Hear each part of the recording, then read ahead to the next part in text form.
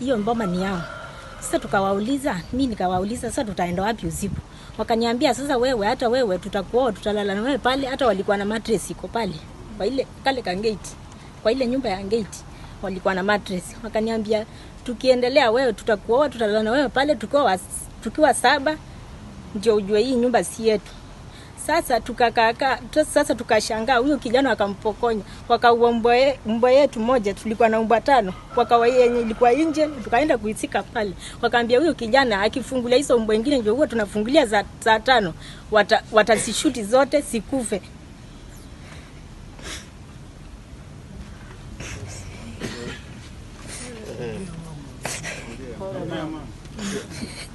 Nilikuwa natutishia maisha.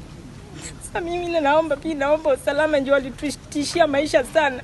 Walikuwa wakachukua hiyo kijana wakamleta hapa, wakamwambia sasa wewe ukifungulia hizo mbwa tutakuua na nyinyi wote tutawaua, na msichana tutamuoa tumweke pale.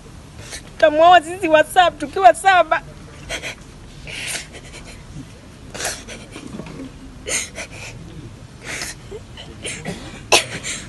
Tukakaa mpaka saa 6 sasa tukasikia oni inapigwa nje. Kingora inapigwa, ikalia. Sasa wao watu waliposikia hiyo kingora ndio walikimbia. Tukapata ni askari wa mheshimiwa, wakaingia sasa wakatuokoa, wakatuliza nini, tukawaelezea, tukapata hizo vitu pale walikuwa wameweka hii kuku. Hao askari wakachukua.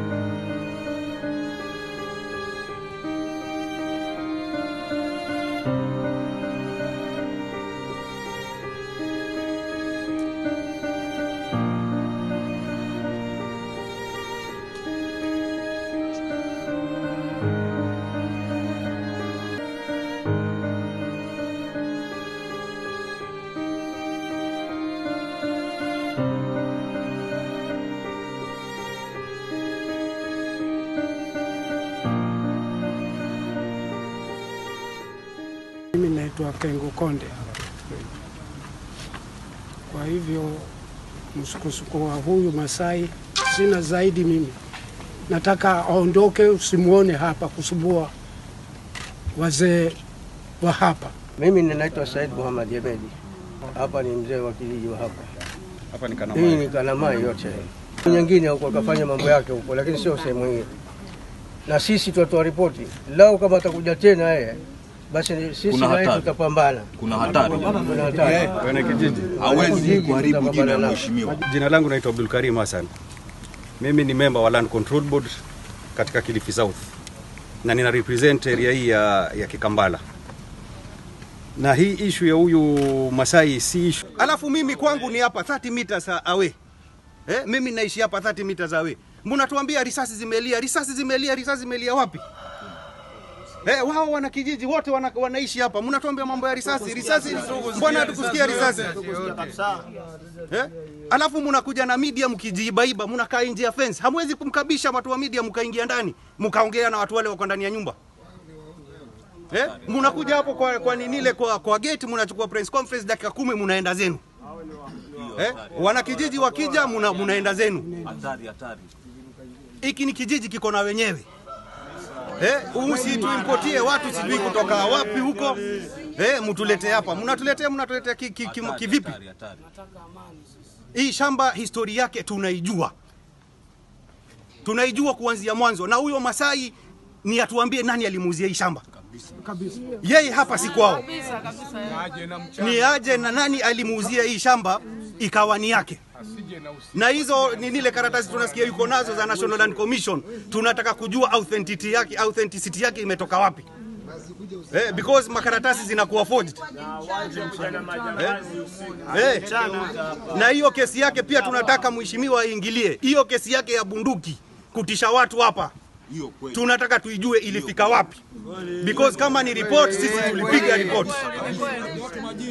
Tunataka tujue ilifika wapi. Manake tulishtaki hiyo issue, tulishtaki Kijipwa police station. Tunataka OCS wa Kijipwa atupatie nini ile hiyo story ilienda vipi. Because the guy tunamuona kila mahali huku kabisa akizunguka zunguka. Jina langu naitwa Rehema. Mimi ni mkaaji wa hapa Maweni hapa jirani, na Mama Karo ni rafiki yetu sana, ni jirani yetu na tumeishi naye kwa miaka 7. Hata tukiwa na shida, ukiwa mtoto amefukuzwa shule, huwa tunakuja tunamkibiria. Anakuuliza hitaji yako, unamwambia, anakuambia peleka mtoto shule, alafu uje uchukue kile mtoto anatakiwa shuleni. Sisi tumekaa naye vizuri. Ule Masai hatumjui sisi. Tunamjua ule Mama Monica ndiye alikuwa hapa na ndiye aliacha Mama Karo hapa. Kama alikuwa hapa kitambo, sisi hatujui. Ni aje na barua ya serikali ile alipewa wakati alinunua hii shamba, aoneshe, maana kila shamba inakuwaga na title yake au ile maadikanio wanaadikania. Kwa hivyo sisi tumekataa. The governor of Nairobi was within that premises because that is her relative. The relative is outside in Germany. So his son was denied access to the premises. So that is why he was there. But the incidents you are talking about, the shooting, we are not aware of. Because nothing, there is no spent cartridge. Nobody is screaming to have been injured. And therefore, without a report of any shooting incident, we cannot act on that.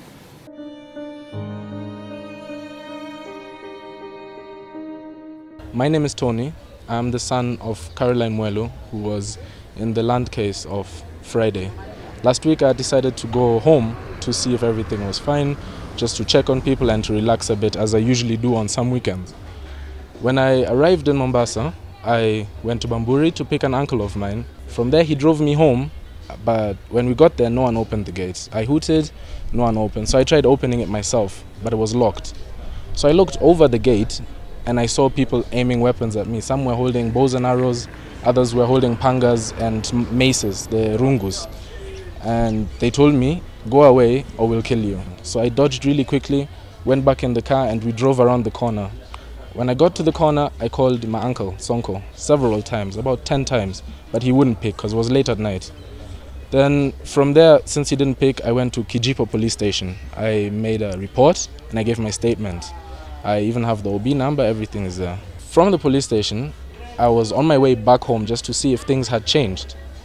But the gate was still locked, no one was there. So then he actually called me late. It was about 1 a.m. He called me and he asked why so many missed calls, what's wrong? So I explained everything to him. I explained how I got home, how I was chased with the weapons, and how I did my report. And he said, okay, fine, where are you? And I said, I'm on my way back to Bamburi because that's the only place where I could go and stay, at my other uncle's place. Then after a few minutes, he called me again and he said, let's meet at your place at home. So I turned around immediately and I went to him at my place. Him and a few guys were there, a few cars, and the Maasais that were at the premise had run away. Yeah, that's what happened. They had run away, and from there I went to sleep at his place because I was still not feeling safe. Immediately after, he called me and told me to meet him at my place. I went and I took 5 minutes to get there. When I got there was about 10 guys and him, all unarmed. So I don't know where the stories for the guns is coming from. The Maasais that were brought by the other party, yeah, the ones that blocked us, they were armed. They had bows and arrows, they had machetes and maces, the rungus, the ones for throwing and beating. The only thing I'm wondering about is how can 5 armed men enter the place you live in and threaten your life? That really shocks me. And then there's nothing that was really done that same day. I got there, people are in my house, like in the home, and they're threatening my life. It was very scary. I didn't know what to think. It was traumatizing.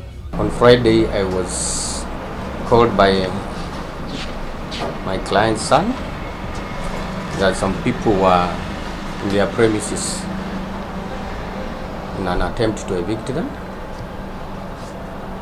Saturday morning, that is 14th, I flew to Mombasa. I went straight to Kikabala, and Basically, I found that the people when attempted to evict my client were denied access, and even my client's son did not spend the night in the home.